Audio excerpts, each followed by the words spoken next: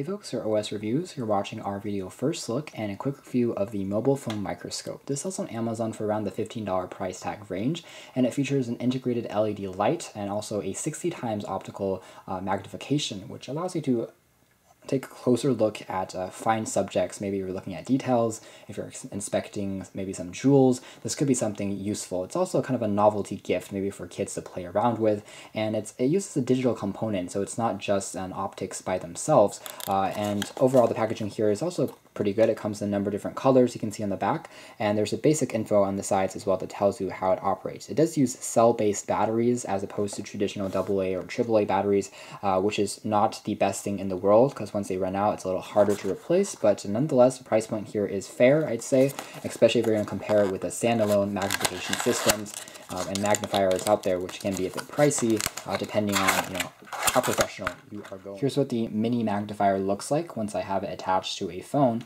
You can tell from the viewfinder that it obstructs a large area of your device's screen, so you can only see through this fairly small circle and radius in the center there. So as far as viewing things, it is a bit more limiting, but that is to be expected if you've used other types of lenses for your phones before, and this is usually the effect that you get.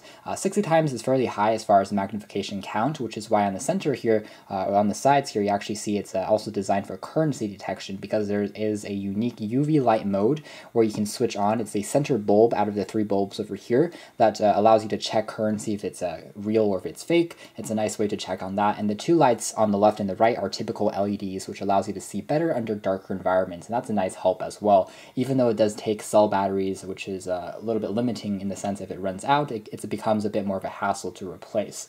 So doing a quick demonstration first, let's try this is the LED mode first.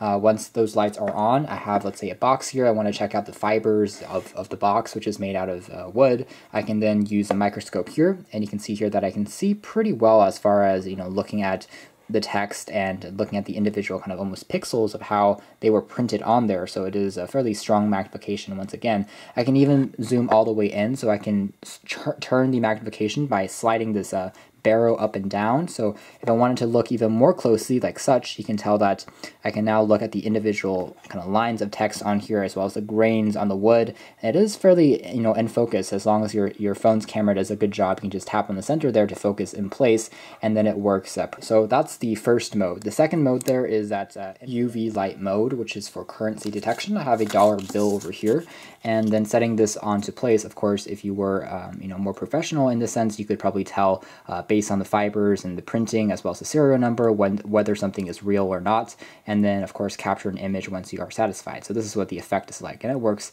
pretty well. So all in all, this is a pretty nifty kind of 2-in-1 microscope, both for the purposes of checking out currency, if it's real, if it's fake, as well as just for general entertainment, looking through things and zooming all the way in. So it does work pretty well, and best of all, it is very, very compact. So you can check out more details about this, a tiny 60 times microscope, in our official written review, which has a bit more details about the specifications, the testing that we performed, the optics on here. But this has been our video. Thanks for watching here at OS Reviews.